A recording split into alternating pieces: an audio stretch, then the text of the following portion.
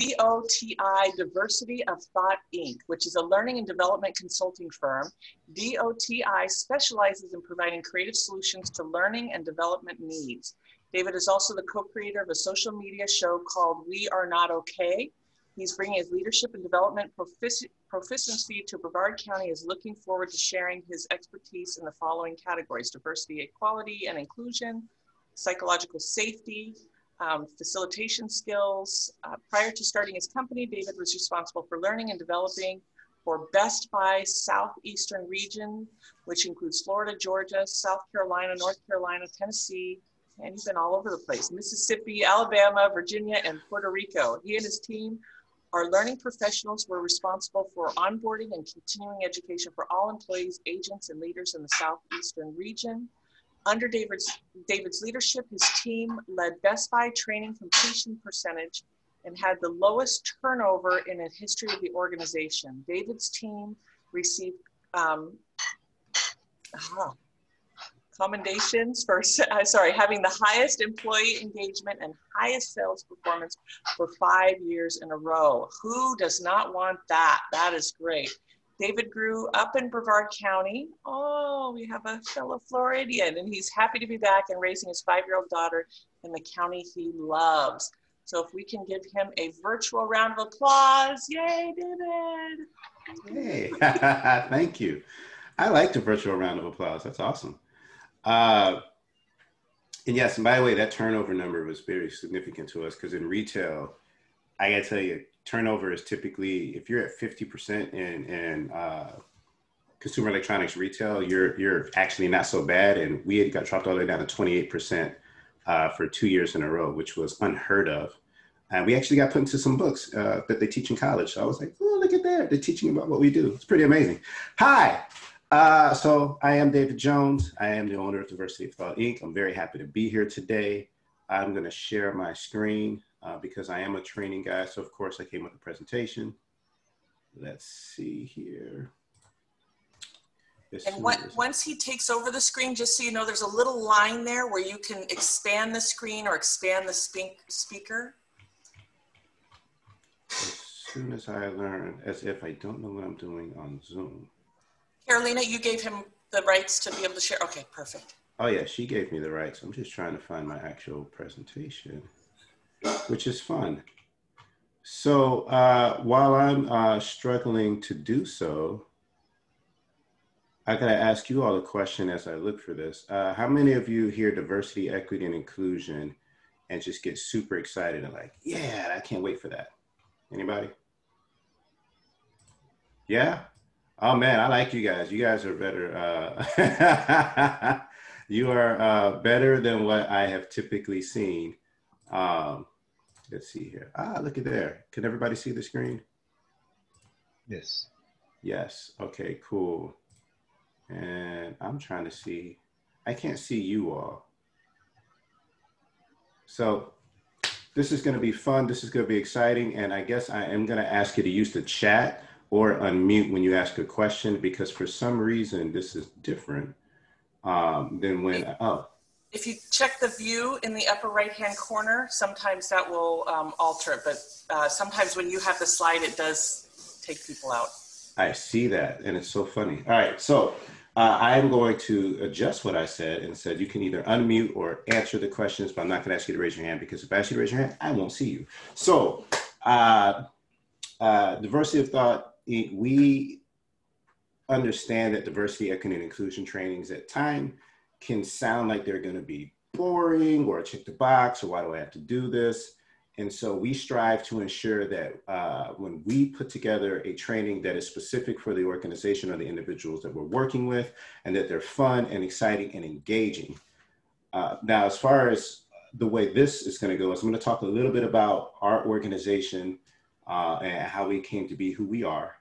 And then we'll jump into the topic, which is why did they add that E in D&I? A few years ago, it went from D&I to DEI, and there wasn't a lot of explanation to why, so we'll get into that conversation. So a little bit around my organization, who we are. We are what's known as a social enterprise. So that means is that our business is dedicated to making sure a specific objective takes place to, in our world, in our minds, at least make the world a better place. We do that in trying to ensure that people understand social justice issues and opportunities and how to advance those to help marginalized people, to help understand diversity, equity, and inclusion opportunities so that we can make sure that environments are as inclusive as possible and that you understand how to look at diversity and not just in some of the ways that people do. But we are not a nonprofit, we are a for-profit business. So we do all of that. We have a social responsibility. At the same time, we look to maximize profits as well. So there we go. Our mission. Our mission is simple. We work with organizations of all shapes and sizes. We build learning solutions, and our goal is to prepare people to change the world around them. Now, how I personally got to this organization and creating this, as you heard, I used to work for Best Buy. Best Buy is a phenomenal organization. I came in on the corporate training side. Before that, I was a leader in many other organizations. And my leading style is I train people to be the best at what they can do. And I always look for how we can learn to find ways to be better. If we're always learning and trying to find ways to be better, then how can we ever get beat? And that led me into working with Best Buy's corporate side on the training team, in which I moved up and became one of the training directors.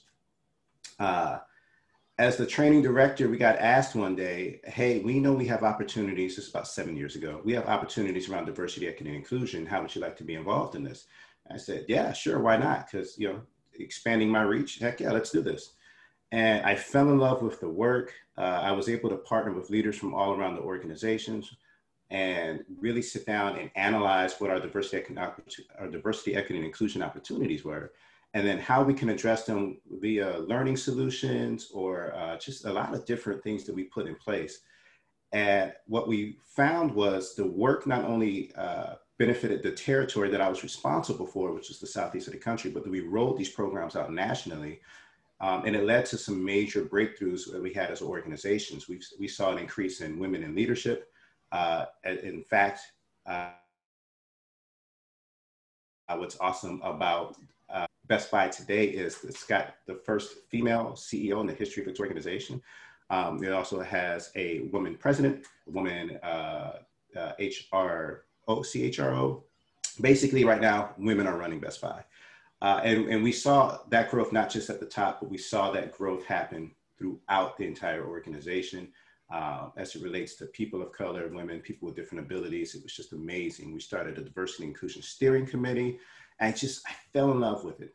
And then the problem is I have a daughter and I was on the road 3 weeks out of a month and I was just missing too much. And so I accepted a severance package, left and started my own company. And I said, I want to do what I did with that organization for any individual and organization here in the county that I grew up in, Brevard County. So that is how I got here. A little bit about the organization, about the company, but let's talk about diversity, equity, and inclusion. And this is one of those moments where you can unmute or you can put the answer in the chat. Why is diversity and equity inclusion important? I guess I've already given you the answer, but why is diversity, equity, and inclusion important? Diversity, equity, and inclusion is good for business. It's good for business. Did you know, Mark, see, I know that's you because I know your voice. Mark, it is extraordinarily good for business. And there's been so many studies that showcase this. When I walk into organizations, I understand that people lead with diversity, equity, and inclusion is the right thing to do for people. And I see you are absolutely right. But it is also the responsible thing to do as an organization because it will make you profitable. There have been ridiculous amount of studies that showcase the more inclusive your environment is, the more diverse your staff is, you get higher market share, you get better profits, you drive revenue. You want to have the most inclusive and diverse environment that you can when running an organization. But you should be able to define what that is. And there's a lot of ways that you can look at diversity. There's different definitions out there. We try to hone that in and give people a certain perspective to help them, especially from a business stance when you're looking at diversity and inclusion. So I will ask, and this is for anybody that wants to put it in the chat, because nobody put an answer in the chat this time. So I'm going to ask for answers in the chat. And if anybody wants to unmute, you can do so. How would you define diversity? in the chat, or you can unmute. How would you define diversity? Diversity is how you look. Okay, diversity is how you look. I got you. What else? I like it. Culture, different things to do different ways to do things, learning, careers, anything. Differences. Okay, I see. So just differences. I love that word. I see multiple backgrounds. Diversity is the presence of difference in a given setting. So in this case, because we're all business professionals, we'll talk about the workplace setting. That's typically the difference refers to things like identity, like race, gender, and sometimes ethnicity, religion, nationality, or even sexual orientation. Here's where we try to help organizations define it, though. A person isn't diverse. They're unique, and they can bring diversity to a group.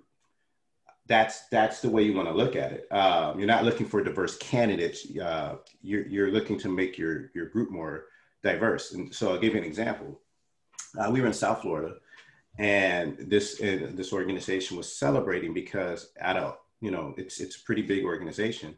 And in that one area, their diversity numbers, according to the organization, were amazing, were absolutely brilliant.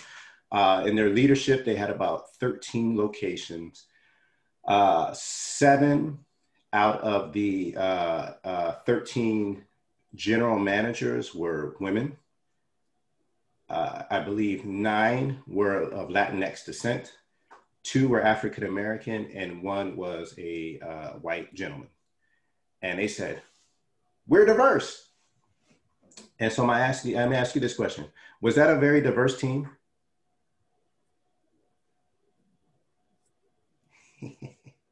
I think depends on what they're looking for, the profiles, the professional profiles, more than, I don't know, if happen to be 2 Afro-Americans, or it depends on what the needs of the company, right? Could be, yeah. And thank you for that. There's so much that goes into answering this question, is it diverse? Because again, we want a group that is full of diverse experiences and knowledge bases. Thank you for that, Amanda. We want a group that's going to bring a different perspective. And if everybody looks or thinks and acts the same, then you might lose what you're going to get from that profitability from being diverse. And then I even asked him, I said, well, if you take a look at your population and the demographics, does it necessarily match your community? Because if you're not looking at it from that perspective, could be in trouble. And what they found is it didn't necessarily, if you know anything about South Florida, it did make sense that their Hialeah location was heavily staffed, especially on the leadership side with people from Latinx descent. But there were other areas where they just did not match their community. However, the organization continued to celebrate them as being diverse. And we asked the lone white general manager, how does he feel? And he says, well, I feel pretty alone at times. And that leads us to the next question, because where there's diversity, some people automatically think that there's inclusion, but that's not necessarily the case. Before we just talk about that though, how would you define inclusion? You could put it in the chat, or you can unmute and say it. Can I say inclusion? Yeah, give it to me. Can you hear me? Okay, perfect. Me too, I'm included. Just kidding. So we practice this in the military when I was a veteran. In terms of inclusion, we're always providing access, or we provide opportunities, whether any level of, on the chain of command, to have those resources. So those they were filled out, those who feel that they're not part of the team, or they're because of their ranks, or because. So we have a policy in the military that we provide that inclusion terminology to say, hey, we're all equal. Every individual, every person should have the same opportunity to those resources that we all have, no matter what rank or where they come from, which guide us toward the diversity. Very good. Thank you for that, Greg. I accept your terms and conditions. I also accept Kaori's, because she says inclusion is how you feel. Inclusion has to do with people with different identities feeling and or being valued, leveraged, and welcomed within a given setting. That could be a team, that could be a society, that could be an industry. Inclusion, though, is not a natural consequence of diversity. So you can have a diverse team of talent, but that doesn't mean that they're welcomed or feel like they're valued or have opportunity to grow. So I was talking to you about the general manager. When we talked about meetings, almost every meeting took place had a more Latinx feel to it. And they never asked him like, hey, what would you like to see at this meeting? What restaurants would you like to go to? He was just never consulted in that. And at times was just kind of left out in the cold. And they just were very unaware of it because the conversation just wasn't happening until we got there. Once the conversation started happening, we saw the environment shift. And then we saw a group of people that came together, learned more about each other, and then truly were creating meeting spaces, having conversations that were so far beyond surface level that two of the people that were thinking about leaving the organization decided not only were they going to stay, but have been recruiting more and more people to come and work for that organization because of the way it feels. And that's what we want to get to. We want to see outcomes that really provide these type of success stories, because those are important to us. We don't want to do this for the sake of just doing so. I don't know if you've heard this saying, but Verna Myers is a very well-respected educator in the diversity, equity, and inclusion space. And she coined this saying some years ago. Diversity is being invited to the party. Inclusion is being asked to dance. That makes sense, right? Shannon, I did too. I absolutely loved this saying when I heard it. And then, so it got interesting because as I was sitting there and they added the E, I was just like, oh man, so what happened? Because diversity is being invited to the party, inclusion is being asked to dance, equity is. And I said, well, it's funny because I actually have this experience where it showcases that diversity and inclusion is not enough. So I'm going to walk you through this story. At a point in time, a few years ago, won't say how long, I lived in Atlanta, Georgia. And I was dating this woman who absolutely loved to go dancing, in particular salsa and bachata.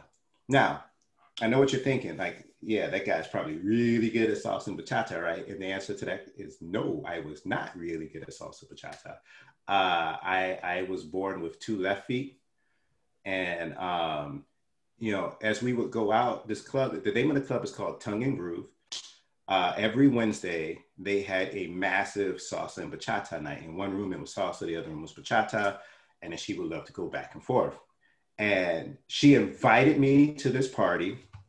And this is Tongue and Groove. This is actually a video from the club. And she would even ask me to dance. But when we would go out there and dance, I would absolutely feel guilty because I was slowing her down. Now, you're not like, this is very mellow, by the way, what you're seeing, comparatively to like how it really breaks down. But all of a sudden you see now where they start spinning and they start like that, I couldn't do any of that. Like anytime I tried, she'd go flying and hit somebody. I'd be stepping on people. It was a bad look. And so I would either go out and, in my opinion, feel like I'm ruining her time because she can't really dance the way that she can, or I would just have to sit there and watch her dance with somebody else, which was weird because you see this, what you see, it's going backwards for some reason. You see that guy? Him. I was that guy. I was the guy that was just sitting there watching other men dance with my girlfriend. And I have to tell you, I don't know if you've ever seen bachata dancing, but it gets pretty familiar. So it's a weird time. And so I'm sitting at the bar and, you know, cause that's what you do. And as I'm getting another drink, I looked at the bartender, I was like, man, this really sucks. And he said, why? I was like, well, you know, I wish I could be a better dancer for her, but I'm not. So I honestly feel like me coming is a burden more than anything. And he looked at me and goes, well, how come you don't come at 7? I said, well, what happens at 7? He goes, well, we get free bachata lessons and salsa lessons every Wednesday at 7 p.m. I was, huh? Excuse me? And so where do you think I was every Wednesday? I was in there and I was learning. She would come with me. It was another thing that we got to do together. And I became a really decent bachata and salsa dancer. And as you heard me, I said it decent. No, I didn't become absolutely brilliant and I'll never win any contests, but we had a significantly better time. And that's what equity is. Tongue and Groove did something absolutely brilliant and amazing. They provided a way to bring equity into this problem that I was having. Equity equals fairness. It's access to the same opportunities. Sometimes there are groups who might have been marginalized who need that little bit extra so that they can have the same. And there's a difference between equity and equality. Equality equals sameness. That's giving everybody the same thing, but that only works if we're starting in the same place. We were not starting in the same place when it came to dancing. We just really weren't. We were in way too, different levels. And even though I went to these classes, we never really got into the same place, but we got significantly closer where we could at least enjoy each other's time and appreciate it. And by the way, also I appreciated the work and effort that this environment, that the organization provided to help me get to that space. She appreciated the effort of seeing me try to make sure that I can work my way up, to make sure that I can participate more, better, and we just had more fun. Diversity and inclusion, they're both outcomes. Equity is not an outcome. Equity is just it refers more to the process that the organization is actually engaging in. And it wants to make sure that marginalized identities or people with marginalized identities have the opportunity to grow, contribute, and to develop.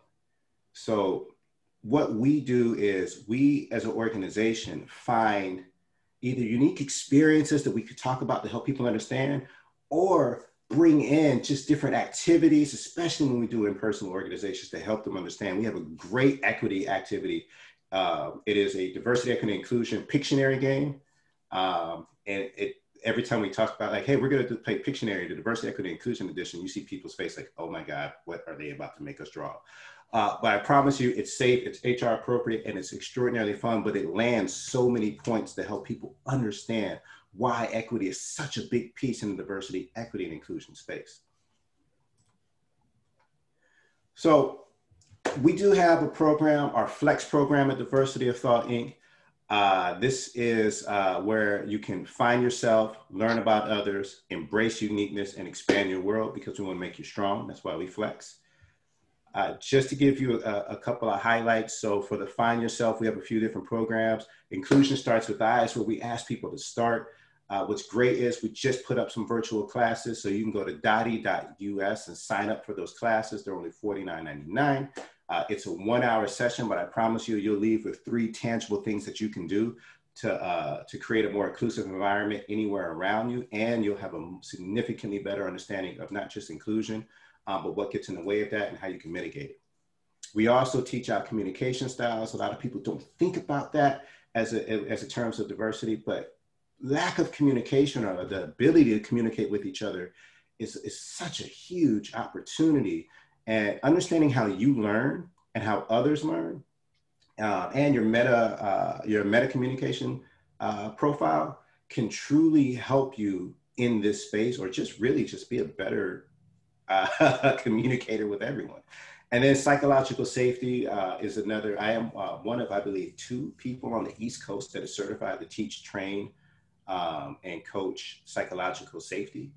There's a whole safety assessment, which it helps break down basically what are the motivating factors that drive your behavior and how do you mitigate those things. There's an assessment that you can take. It's pretty cool.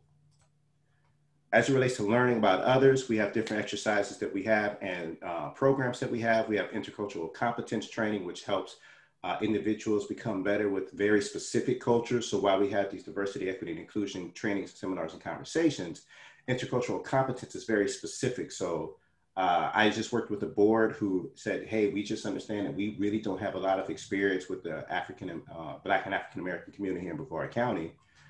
So we built out this intercultural competence training to help bridge that gap. Business chemistry, that just lets you know the type of your business style. And when you have different business styles, if you all know your business styles, you know how to work better together and you know what to ask people to do. It creates a more inclusive environment. The I am exercise is something that's extraordinarily powerful, but we will not do unless we've done other things first, because it goes very deep into to make up a psyche of who you are and the ability to share that with the group. It's very powerful, but it's also, what I'm telling you, it's good, but it's like, we actually have a psychologist that's on hand that's ready to talk to people if they need it. That's how deep that seminar and training goes. And we do team psychological safety workshops, where it's not just like the individual psychological safety training, but we can actually do it as a workshop with your entire group.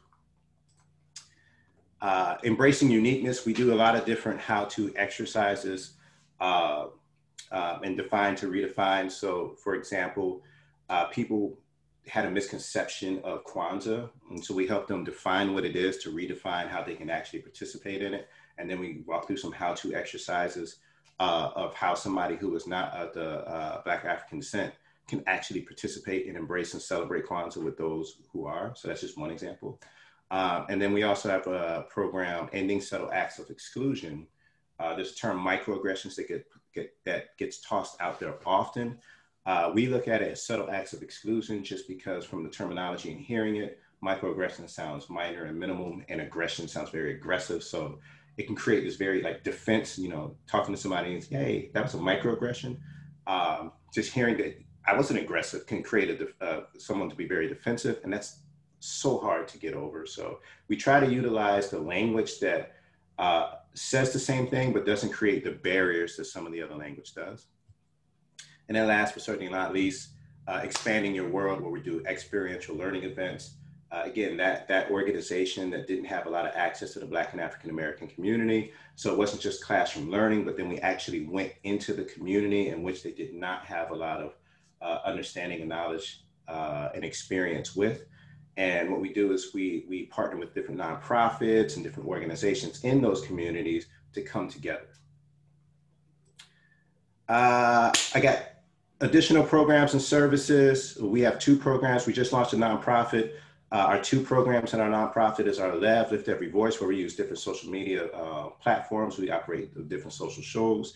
You can see one that will be transferring into that as a partnership with Brevard Cultural Alliance called True Colors. You can actually see that today, airing at, I think, 1 p.m. And then Building Cultural Bridges, where we actually have, we take cultures or communities that don't necessarily understand or see eye to eye, and build bridges to connect those. So we have a program that we're launching, working with law enforcement officers and the Black and African American community. And then we also offer consulting, whether it's DEI, if you want to find your purpose to make your mark on the world. So you want your organization to be more around like, how are we making this world a better place? We do that. And then we also do help organizations understand the purpose and the importance of the mindset of disruption, because if you're not disrupting your business, somebody else is looking to, and you don't want to be on the opposite end of that. You want to be the disruptor. I do all of this for a reason, for this little girl right here, because if I can find a way to make this place better for her, then I know I am doing my job. So that was my presentation. Now I can see you all again. Hey, you all are beautiful. I have time for questions. I think I have like 5 minutes. Any questions? Go. Austin. Yes, ma'am. Jerry. And I mentioned to you, I had met you on another session of these, and I told the CITAR, the organization, it will be well worth your while to look into it, because it's for the multicultural organization that's international. That as a tip, you know, and I have the name of the past president if you want to revisit that. But on what you discussed just now, I feel totally blessed more than ever that I had parents that kept on reminding me that it wasn't the color of my skin, but what I had upstairs that would make a difference, you know, in my life. And I went throughout the world. You know, wherever I went, I never thought that I was different. And I lived in the breadbasket of the United States in Kansas in the 70s. And they took me on. I was teaching Spanish at the university. But it never occurred to me. And now that I'm hearing all of this, I said, my goodness, how blessed am I that it never, ever was a problem in my life. You know, that when I came in Brevard 25 years ago, it was all I saw in my church was a sea of white people, and they didn't know what to do with me, so to speak. And I said, you know what, I'm here to stay. And it's okay now, you know, I blended in. But, and it makes me sad in a way, because people feel that because it's the color, we have to prove that. No, we're all, you know, and I'm not Haitian American, I'm American, just like all of you. And, you know, and I'm very proud of that. And more and more, I say thank you to my parents because really I grew up without a chip on my shoulder, so to speak, and I'm okay, you know. And anyways, if I can help others to come to that realization, I would be happy to do so because it's a burden in our society, without a doubt. And Jerry, there are definitely individuals who have that same experience and those who don't. What we do is we try to enable environments to where there's not a right or wrong in that scenario.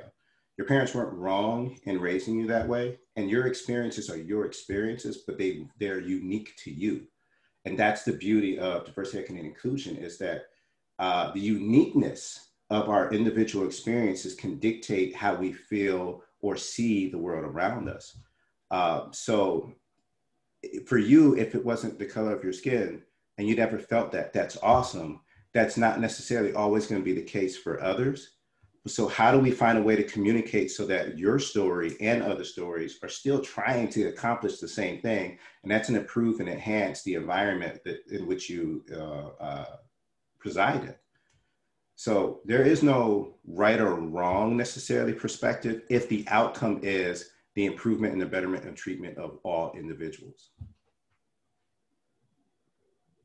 Any other questions, comments, concerns? Thank you, Joe. I also should mention I am a board member of the Greater Palm Bay Chamber, the greatest chamber in Brevard County, and a co-chair of the multicultural group. So if you guys could, just a quick plug, 5 o'clock. Is it 5 p.m., Carolina, on Thursday? 5 p.m., happy hour. I got to throw a commercial out there, so. Perfect. Okay, so no questions. Thank you, guys. I really appreciate the time and the opportunity to speak to all of you. You are absolutely beautiful. I wish I could have seen you during it because I'm sure you're just as beautiful while I was talking.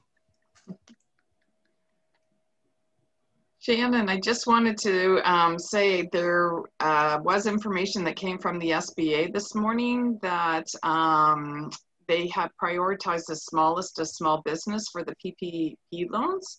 And so they are establishing a 14-day window that is for nonprofits and small businesses with fewer than 20 employees.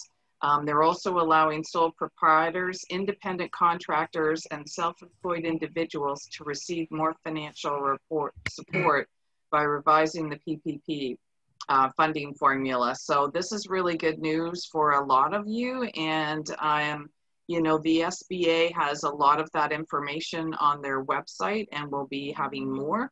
And like I mentioned before, we have that training on the 9th at 1 o'clock with all the 4 chambers and the SBA and We Venture. So join us for that if you want some assistance to help you walk through that. But, you know, they are also eliminating PPP access restrictions on small business owners who have struggled to make federal student loan payments by eliminating federal student loan debt delinquency and default as disqualifiers to participating in the PPP.